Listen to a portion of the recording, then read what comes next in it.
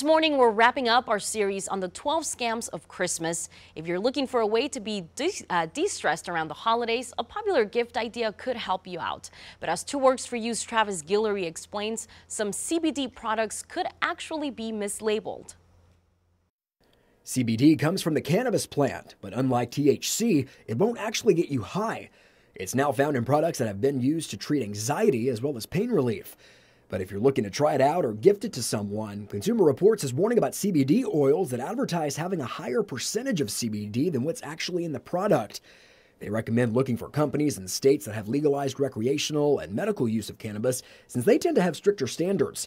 And be cautious of companies claiming their products can heal or cure certain ailments.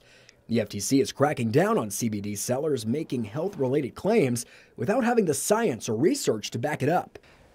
Oklahoma state law doesn't say anything about regulating CBD products, so you have to be careful whenever you shop. Look for CGMP. That stands for Certified Good Manufacturing Practices.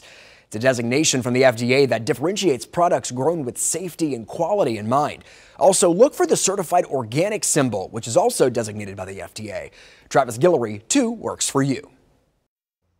Well, if you missed any of the previous reports on the 12 scams of Christmas, you can always watch any of them on the 2 Works for You app and Roku channel.